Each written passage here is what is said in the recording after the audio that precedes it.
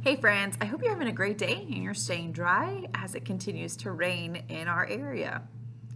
Well, with that rain, it's made my garden and probably a lot of your gardens very wet and the field's wet.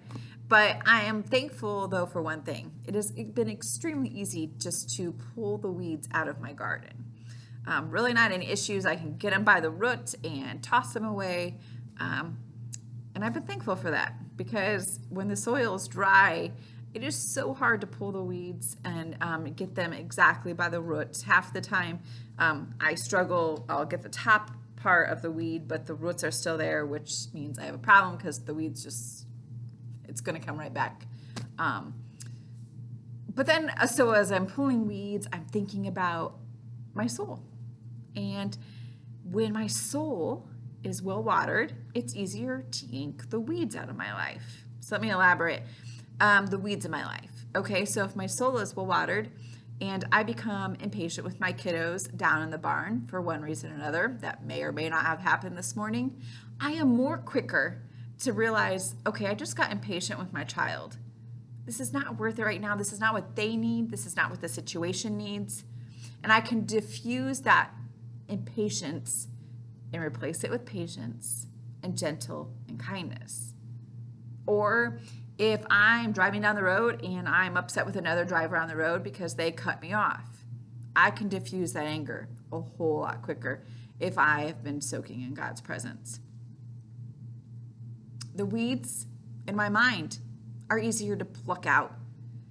Let's face it, we have negative thoughts.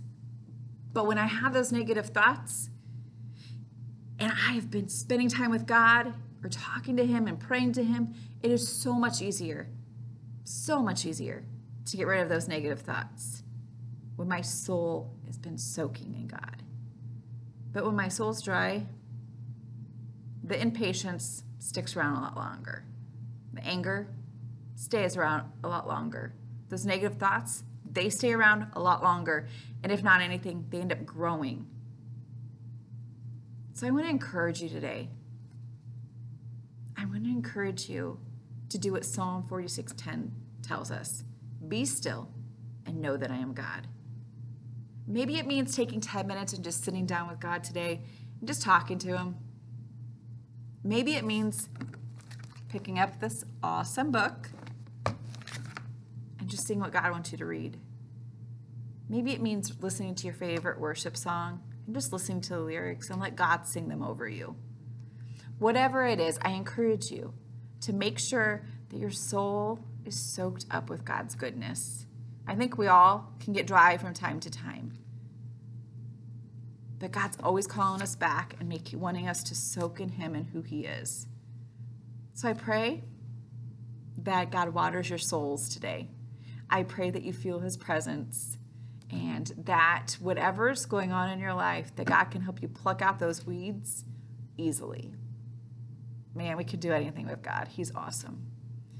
So I hope you're encouraged, and I pray you all have a great day. I hope to see you Sunday, and if we don't, have a great weekend. Talk to you later, friends. Bye.